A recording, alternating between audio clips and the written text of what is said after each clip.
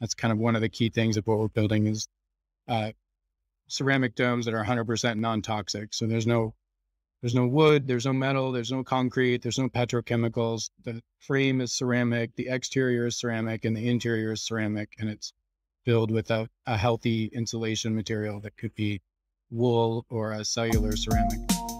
Is there a solution to the housing crisis, our environmental crisis, and perhaps even our cultural crisis all in one? Way too many people can't afford homes right now, especially young people, and the homes that we do build are generally affordable for the environment. The isolated wood boxes that we put ourselves in don't tend to bring us closer together either. Geoship might be fixing that. They're building sustainable bioceramic domes that are non toxic, have a near zero carbon footprint, and are designed to last 500 years. They're also intended to be affordable and mass producible, and maybe even deployed in communities where people can live together, not apart. Sounds idealistic, maybe even unrealistic? Well, possibly, but the company has completed its first full size prototype, has 400 orders, and is looking to enter full scale production soon. To learn more, we're chatting with CEO and co founder Morgan Bierschenk. Welcome to TechFirst, Morgan. Hey, John. Thank you. Super pumped to have you. You're here for the second time. For those who didn't see the first one, talk about Geoship. What's the vision here? Yeah, the vision is mass manufacturing of affordable and regenerative homes and villages. So we're using a new material science to precast ceramic geodesic domes in 2 or 3 different sizes that interconnect with one another for a lot of different kind of living environments. So it's dome living, which is cool. You mentioned ceramic. Talk a little bit more about that. Most people think of ceramic, they think of, I don't know, a teacup, you know, Yeah. maybe tiles on a space shuttle or something like that. Why ceramic? How are you building it? And how does it last 500 years? Yeah. So it's a chemically bonded ceramic. So it doesn't require a high heat like you think of ceramics normally requiring.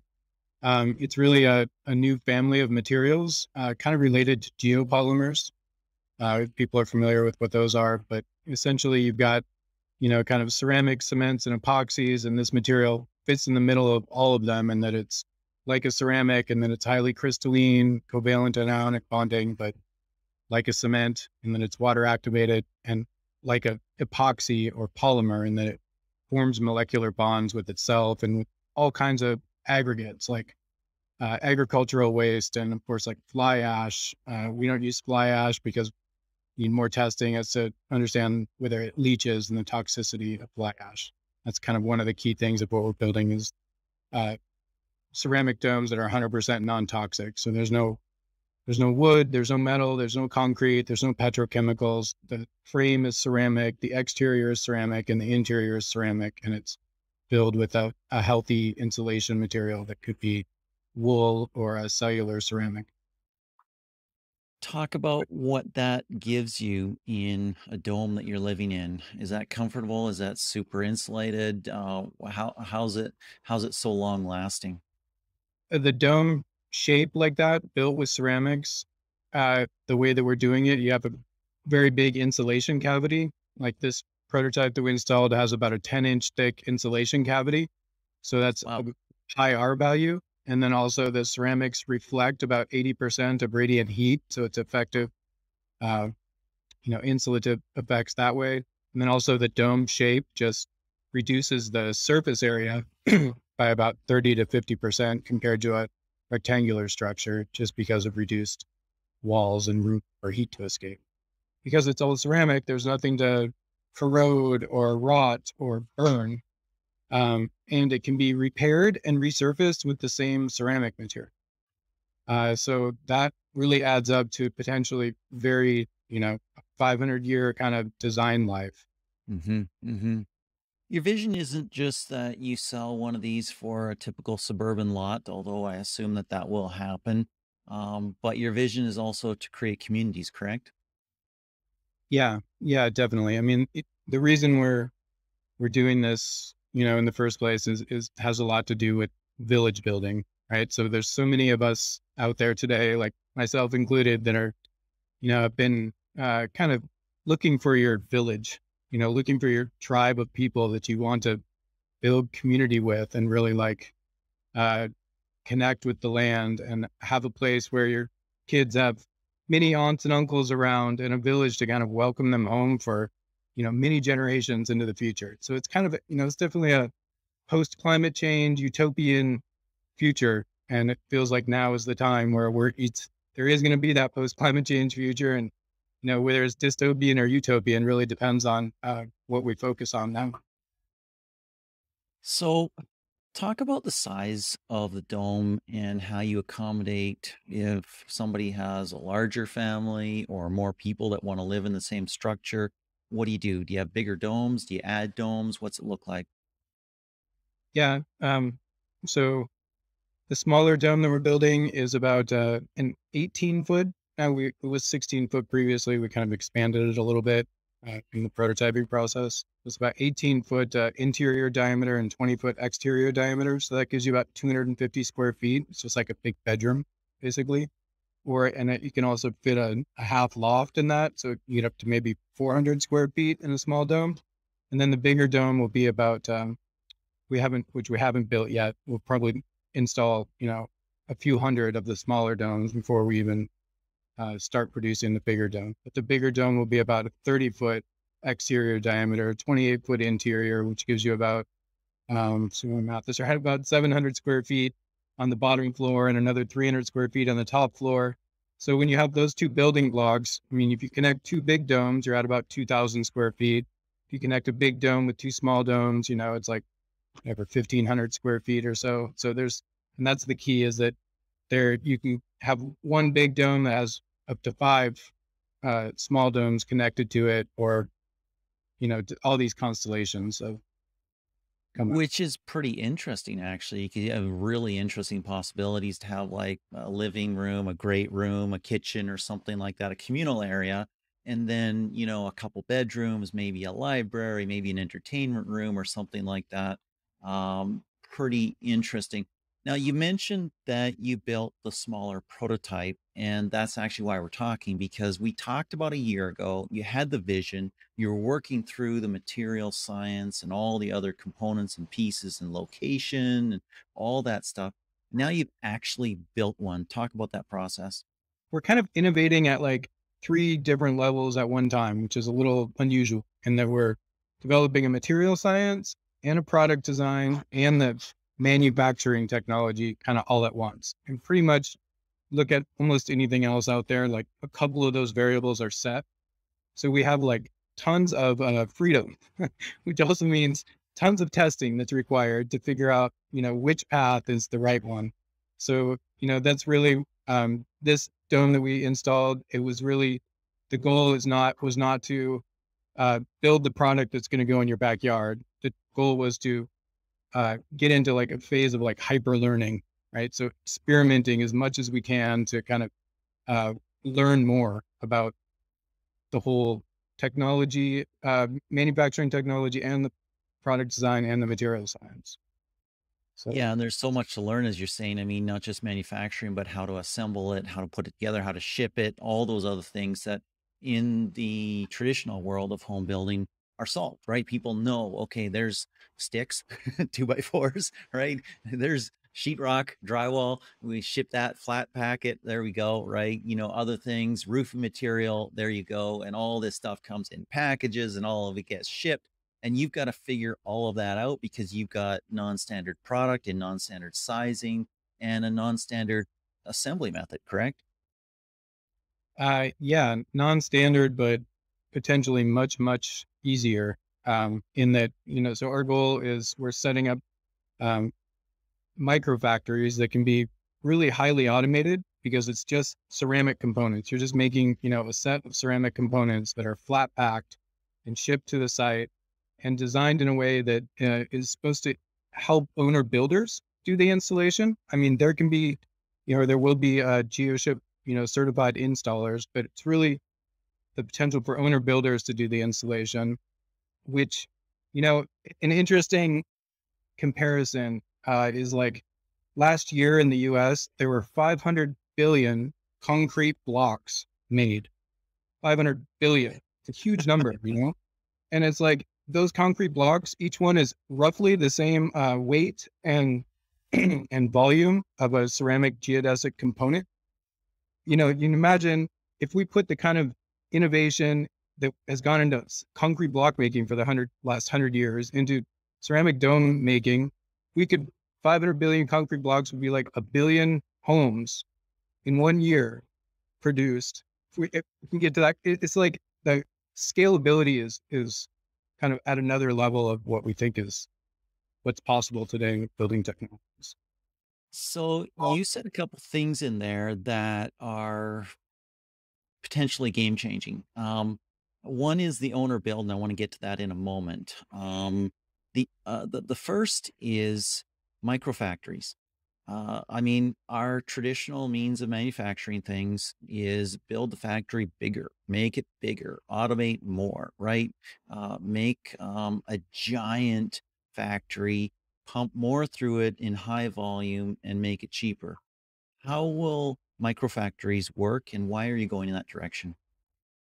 Yeah, so the microfactory automation is really coming out strongly from the EV transition now. And a traditional factory is like more like an assembly line, whereas a microfactory has many kind of cells that produce different components and can be kind of reconfigured quickly. So highly automated micro cells, and there might be many cells in a microfactory.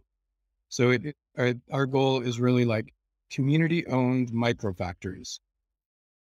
That's really interesting. And it's really actually kind of a neat trend as well, is that you produce stuff near to where it gets used. You don't spend a lot of money traveling, uh, transporting it over oceans and over land and everything like that. So you can bring the materials and to where the people are easily and quickly and fairly inexpensively. Now, you also mentioned the owner build, and that's, I mean, the tradition you're kind of coming into as Geoship is this eco build, which has a long history of people building their own homes, whether that's with tires, whether that's with bottles, whether that's a rammed earth home or something like that, thatched home. Straw bale home, those sorts of things. And there's something really appealing about that, right? I mean, I want to design my own home, I want to build my own home, and I feel ownership. Talk about that trend and why you want to be part of that. Um, so a couple of reasons. One, because it does give you that feeling of just like not only you building it, but your village building it together. I mean, it's such a community building act of just coming together to build a home together.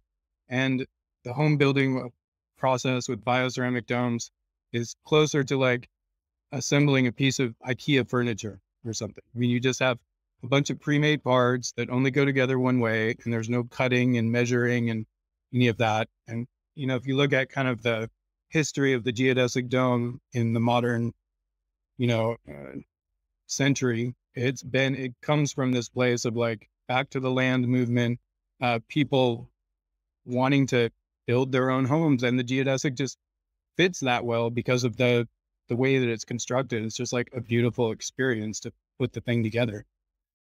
Mm-hmm.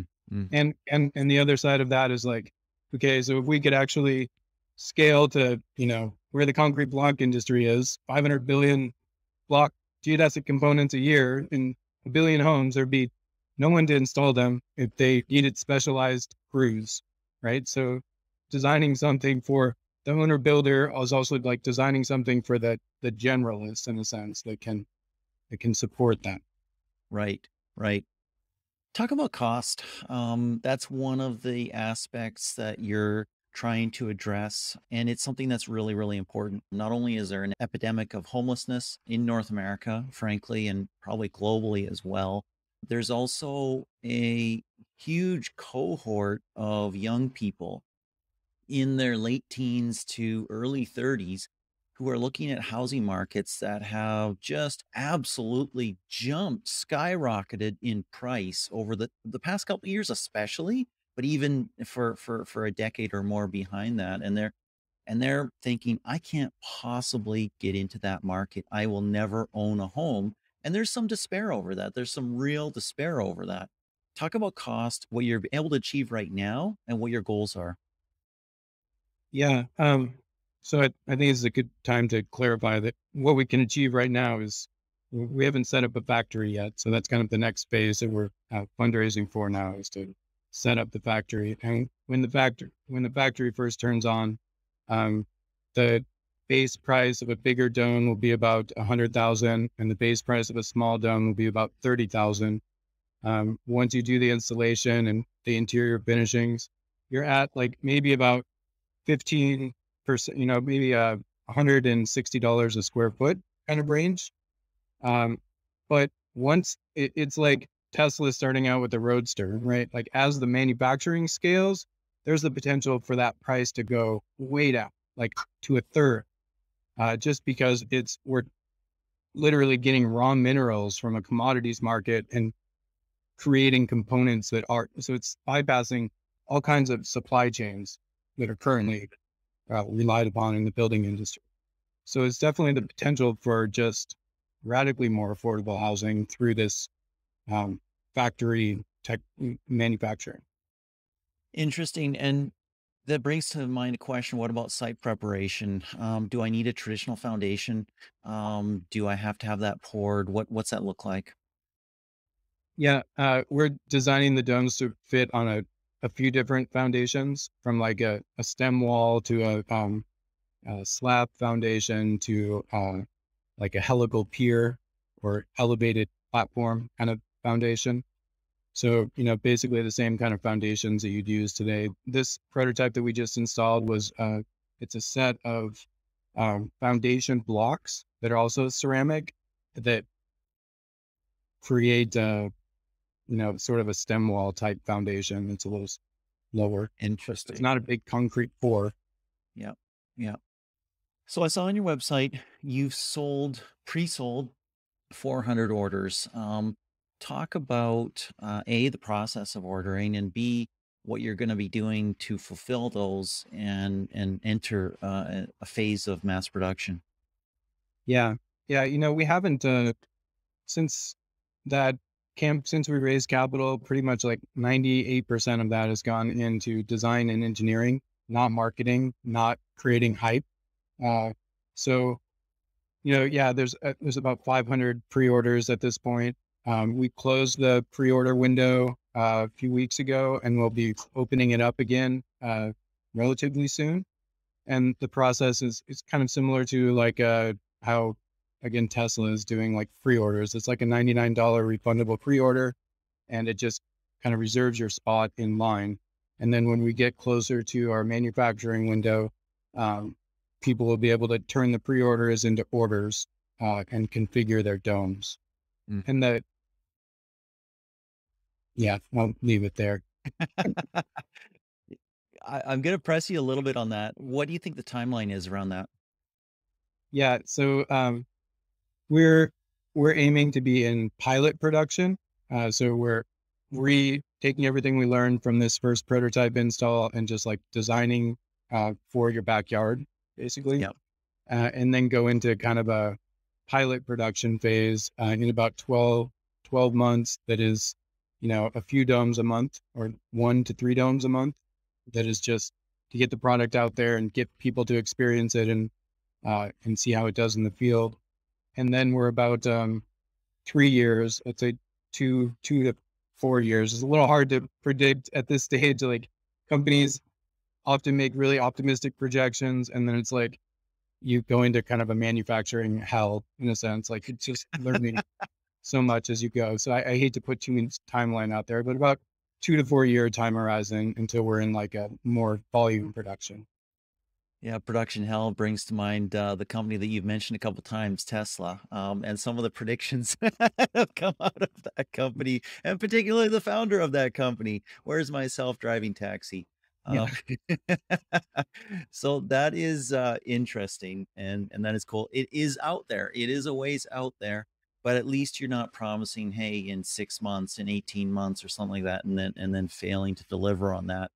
I'm guessing while you're going through this era of designing for manufacturability, this where you're going to get to 1 to 3 domes a month, that sort of thing. You're also kind of designing the microfactory. Am I right? Yeah, totally. Yeah, it's just a natural step in developing the microfactory automation technology. So let's say you get the microfactory correct. What's the manufacturing capacity in your thinking right now of one microfactory? One microfactory we're thinking now is on the scale of like 100 to 200,000 square feet, and it's producing maybe 300 domes a month of the smaller dome. So the bigger dome would be, or like if it's 300 small domes, it's like a 100 or 150 bigger domes. Hmm. Um, and that's like I said, just the beginning because it's just casting these ceramic components in factories and stacking them onto pallets for shipping can be extremely efficient. One of the things with the ceramic is just it's like got a flash cure, right? So it's like from the time that the material hits the mold, you can demold in anywhere from like 30 minutes at the high or maybe 45 minutes at the high end if we need to stretch it, but at the low end, like 3 minutes. So it can be really efficient mass production kind of process. Wow, interesting. And I just realized that microfactory means different things to different people. 100,000 to 200,000 feet doesn't sound that micro, but I'm guessing when you're talking actual factories, which I'm not in that world, that is small. And then I guess what your plan will be is, hey, you can get one of these microfactories up and running. You can dot them around the world now, correct? Yeah, and I should clarify that, 100,000 square foot microfactory would probably have 10 to 20 cells, production cells within it, right? So there's a potential to take a cell and just have it, 5 or 10,000 square foot factory. But just you do the math and like how far they'd need to be spaced and whatnot to make any sort of dent in the housing market, then, 100 to 200,000 square feet is like a microfactory outside of most major cities, and Hmm. that Hmm. gets us like some dent in the housing industry. Sounds good. Talk a little bit about the ownership model. You are seeking investors. It is not a traditional corporation, though, if I'm not mistaken. What would the ownership model be, and how, let's say somebody catches this vision and says, you know what, I want a microfactory in Romania, I want a microfactory in Argentina, or something like that. Can they do something like that? Can you do something like that? How's that work? Yeah, well, we felt it was really important to the Geoship starts as like a grassroots project. So instead of getting venture capitalists on board, we went through equity crowdfunding and made it so that people could invest like a minimum of like I think $380. So we have thousands of investors from our first round, and we're doing another fundraise now to raise more capital, thousands more investors. And Geoship is a it's pretty much a C corp standard corporation. It's actually technically a social purpose corporation, so it's like a C corp with a purpose written into the charter. But our goal is to transition into a multi-stakeholder cooperative. So it's basically like a decentralized to some extent in that the kind of conventional stakeholder groups are like employees and investors, own companies. We're expanding that to customers have ownership and nature has ownership. So to four stakeholder groups that come into co-ownership and co-governance. And then the growth strategy around like a microfactory in Peru or whatever is we work with a local community, local founders to set up a factory, and it's like co-owned between the local community and Geo. It's kind of a franchise model, but more with this multi-stakeholder cooperative s- uh, addition to it. Or I almost smell blockchain there, but of course, that's not necessary for exactly what you're doing. it's pretty much like the multi-stakeholder cooperative is pretty much the analog version of a DAO, decentralized autonomous organization. Very good. Okay, so you've given a timeline of 2 to 4 years when you'll be in production. Is that basically the timeline when somebody can, go into your website, click buy now, order it, and get it shipped in a month or a week or something like that? Well, so I mentioned we have 500 pre-orders, like with almost very little marketing. So uh, if people want a dome in any kind of near future, you should go and pre-order now because it basically reserves your spot in line. Like when we start manufacturing in 4 years, we'll probably have tens of thousands of pre-orders, and it'll take us a few years to just catch up with the pre-orders that come in. So get Mhm. on the Mhm. pre-order list now for Hint, hint. 5 years. Okay, interesting. Good stuff, Morgan. Thanks so much for taking this time. Do appreciate it. Hope that somewhat easier times are ahead. I know you had all the challenges figuring out how to make it work and the material science and all that stuff. I guess you know what? It doesn't get any easier. I'm sorry. I'm going to pop that bubble right now just by myself. Figuring out manufacturability and scaling is one of the harder challenges in business, correct? Yeah, but it's about hiring really, really smart people. So, at least the challenge gets distributed. When you first start a company, it's like all the challenges are with you, and then Yes. it's not easier, but more distributed as things go. Very good. Have a great day. Thanks so much. Okay, thanks so much, John.